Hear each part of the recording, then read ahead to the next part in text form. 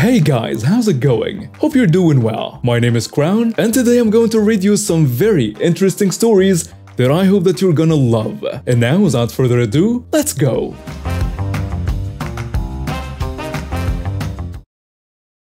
So, several years ago, my friend, we will call him Boris, and I would always help each other do the spring cleanup for our properties. This included taking out damaged trees, preparing garden plots, and taking care of our weed-infested yards. I was going to be first on the cleanup details, so I prepared tools and implements the Friday before the big cleanup was to happen.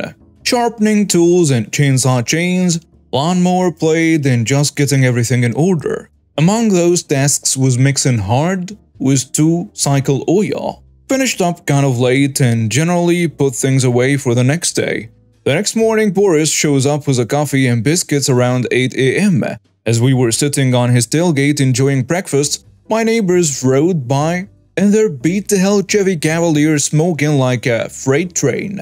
We will call them Rocky and Bullwinkle. Boris and I made the usual jokes about the amount of smoke pouring from the exhaust.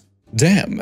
But they go to the gas station and fill up with oil and check the gas. We soon finished breakfast and thought no more about it. As we begin to get the tools laid out and have a plan of attack, I cannot find my gas cans. No mixed gas, regular gas, or a gas can in general. And that's when it dawned on me why the car Rocky and Bullwinkle were driving was smoking so bad. I am pissed, to say the least. Well, all Boris and I could do was go shopping for gas cans, gas, and more 2-cycle oil. After we returned, we saw Rocky and Bullwinkle pass by several times. But all in all, we got a lot done. The next weekend, we dedicated ourselves to cleaning up at Boris's. A weekend or two goes by and we have a family dinner at my wife's, Rocky and Bullwinkle's grandparents. Toward the later part of the evening, we were having a few drinks. Most people had left and myself and my wife's grandfather were shooting the breeze when I had to take a leak. As I was doing so, I saw a gas can with very distinct paint on it. I inquired from the old man about how it came into his possession, and he stated that Rocky and Bullwinkle left it there. I simply explained it was mine, as was another, and loaded them in my truck.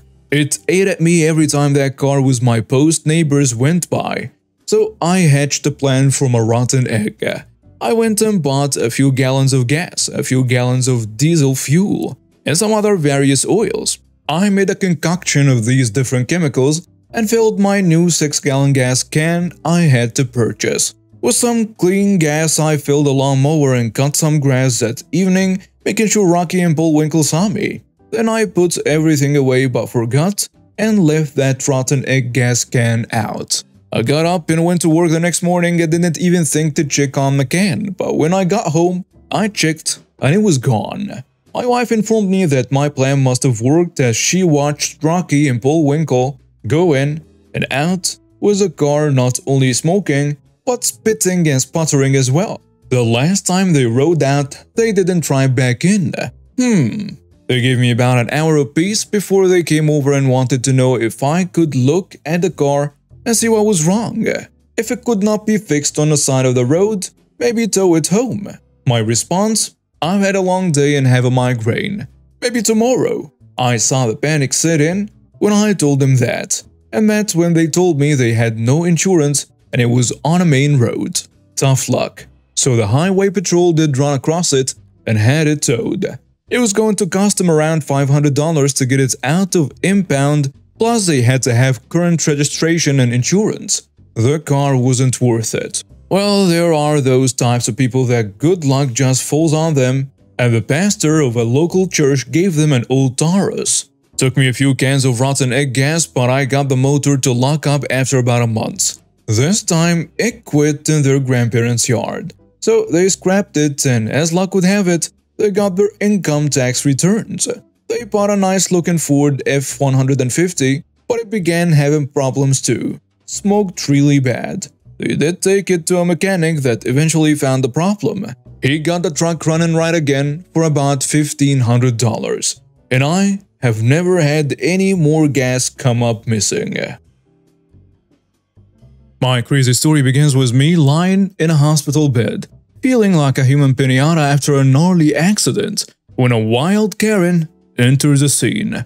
Let me take you through the roller coaster of events that unfolded before my eyes. But before we delve into the chaos, let's get to know me a bit better. I'm Alex, a regular guy who loves living life to the fullest. Whether I'm exploring the great outdoors or trying out the latest food trends, I'm always up for an adventure. Unfortunately, this particular adventure landed me in the hospital, and that's where our story begins. Okay, let's dive right into the action. There I was, lying in my hospital bed connected to various beeping machines and wearing an oxygen mask. I'll spare you the gory details, but let's just say my body had seen better days. The room was quiet except for the occasional sound of footsteps echoing through the hallway. Suddenly, the door burst open and in walked Karen, the mad dog. You know the type, hair that could rival a bird's nest. She stormed towards my bed, her eyes locked on me like a predator stalking its prey. "Excuse me, what are you doing in my bed? Get out!" she shrieked. I blinked in disbelief, unsure of how to respond. I managed to stammer, "I'm sorry, but this is my bed. The doctor assigned it to me because, well, I'm in pretty bad shape." Karen scoffed as if my injuries were a mere inconvenience to her grand plans. "I don't care about your injuries. I demand to be treated first. I have things to do and places to be." I couldn't believe the audacity of this woman. I mustered up the courage to defend myself, even in my weakened state. "Look, I understand you're in a hurry, but the doctor has prioritized my treatment because I'm in critical condition." Apparently, reason wasn't in Karen's vocabulary. In one swift motion, she reached over and snatched my oxygen mask off my face, leaving me gasping for air. It felt like I had been punched in the gut by a heavyweight boxer. "Hey, what are you doing? That's essential for me right now." I struggled to breathe without the mask. Karen gave me a wicked grin as if she relished my suffering. "You don't need it as much as I do. Now get out of my way." I watched as Karen began to push me off the bed. Determined to take my place, panic set in as I realized that my injuries made it difficult for me to defend myself. But just as I was about to hit the floor, a voice of reason cut through the chaos. "Excuse me, what on earth do you think you're doing?" It was Dr. Johnson, my savior in this banana world I'm living in. Karen froze, not believing that someone would dare to question her actions. "I demand to be treated first. It is my turn, and this man can wait." The doctor stepped forward. "Ma'am, this man is in critical condition and requires immediate attention. Your case is not as urgent. I suggest you wait your turn like everyone else." At this point, Karen was practically about to burst from anger. And yeah, surely the story doesn't end there. The hospital staff, alerted by the commotion, rushed to my aid. They helped me back onto the bed and swiftly called security to handle the situation. As Karen continued to argue and protest her treatment, the security guards arrived and tried to handcuff her. "You are under arrest for assaulting a patient and causing a disturbance," one of the guards announced. The look on Karen's face was priceless, but boy, she wasn't going to go down without a fight. As the security guards approached Karen, her eyes widened, and she planted her feet firmly on the ground, refusing to budge an inch. It was as if she believed she could single-handedly take on the entire hospital staff. "I will not be treated like a criminal. I demand to speak to your supervisor," she yelled. The guards exchanged glances, unfazed by Karen's desperate plea. Apparently, they had dealt with their fair share of entitled individuals and were prepared for the show that was about to unfold. With a gentle yet assertive touch, they reached out to handcuff her, expecting her to comply. But Karen simply transformed into a raging whirlwind of chaos, flailing her arms and kicking her legs in a desperate attempt to free herself from their grasp. She knocked over chairs, sending them clattering to the floor, and grabbed onto anything within reach, creating a mess wherever she went. The hospital staff, stunned by the madness they are witnessing, stepped back, giving the guard some space to handle the situation. Nurses hurriedly gathered patients and bystanders out of harm's way. "Ma'am, please cooperate. We're just doing our job," one of the guards pleaded, trying to reason with her. But reason was a foreign concept to her at this point. With a guttural roar, Karen swiped at the guard, narrowly missing his face. It was clear that she was determined to make her exit as dramatic as possible. Consequences be damned. Realizing that reasoning with Karen was futile, the guards swiftly adjusted their tactics. They called for backup and soon more security personnel arrived on the scene. Together, they formed a human barrier around Karen, ensuring she couldn't harm herself or anyone else. As the chaos escalated, the guards employed a combination of verbal commands and physical restraint techniques to subdue Karen without causing her any harm.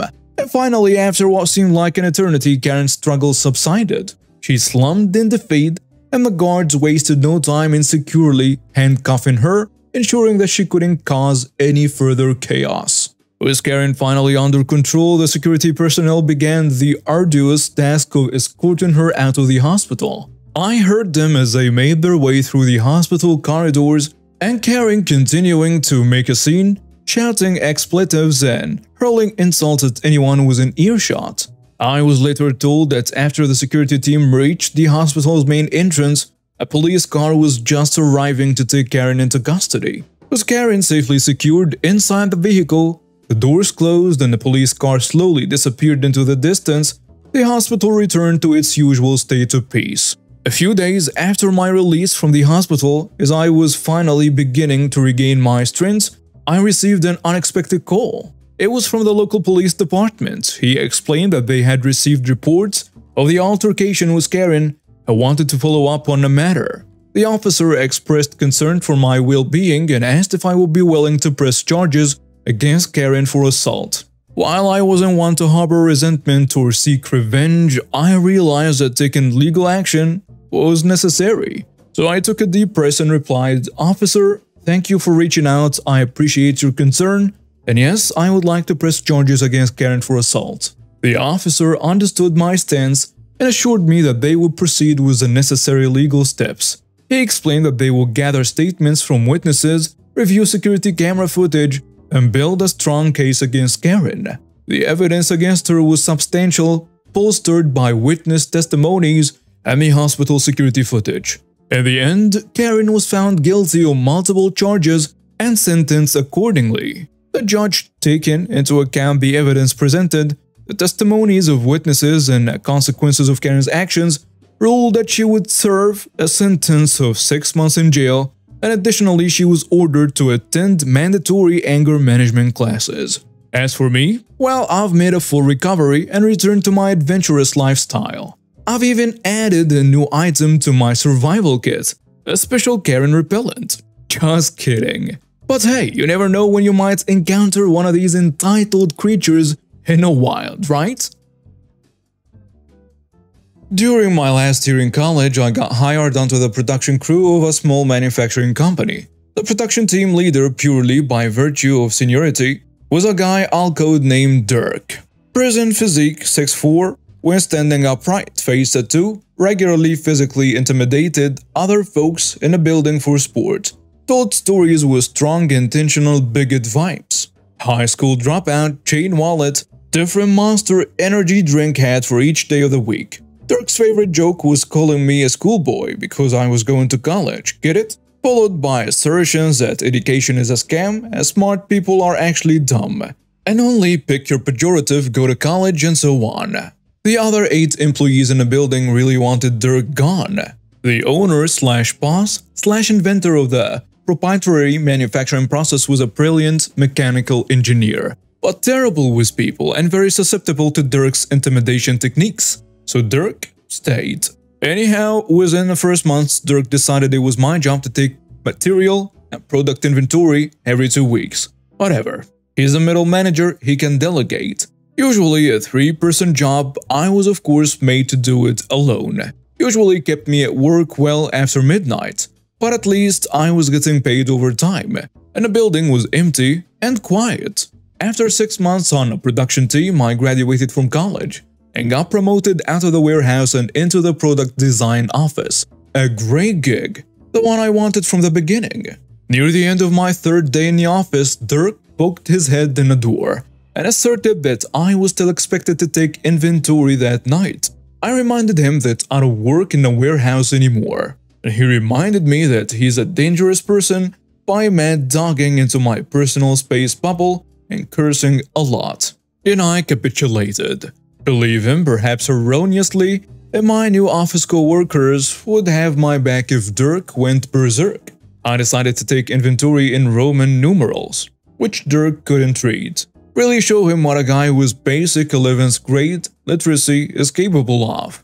I wasn't present for the incident, but when I arrived at work the next morning, the warehouse was trashed. Dirk had seen the inventory clipboard gone ballistic and started pulling everything off the shelves. The police were called. As I understood it, Dirk lived peacefully with the cops and wasn't arrested, but was immediately fired and legally barred from approaching the building or any of its employees.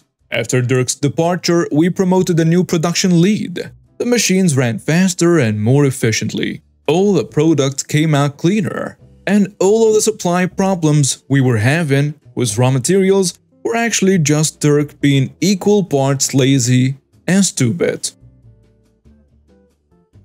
I have an older brother, and we have a great relationship. He's married, but I never felt comfortable around his spouse. But since it's not my business, I never said anything, especially since my brother seemed happy with his choice. 2 weeks ago was my niece's 5th anniversary. They decided to throw a big party and I was invited. I asked my brother what to bring to his kids since I'm not good at all of these things, but he said that any toy should do. A few days after this conversation, his wife called me and said that her kid needed an iPad and that it would be great if her uncle would bring her one. It amazed me. So I called my brother and asked him again, but he said the same thing: bring some toy and forget about it.